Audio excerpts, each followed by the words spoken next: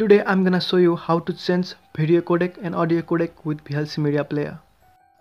What you have to do is just open VLC media player, go to media and choose convert option. Here you are going to add the file which you want to change.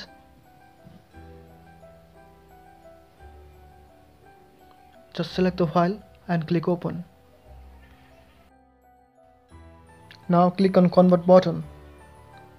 Here in this profile section, choose any format, video format, and click on range icon. Click video codec and change the codec that you want. Click audio codec and change the codec that you want. Now click save. Select the destination where you would like to save your file.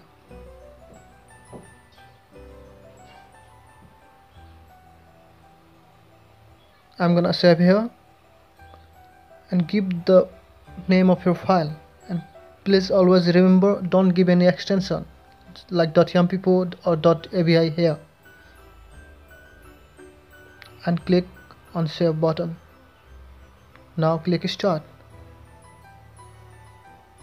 Video is converting, you can see. Now go and find the path where you have saved your file. Video.mp4 is my old file and new video.mp4 is my new file with new video codec and audio codec.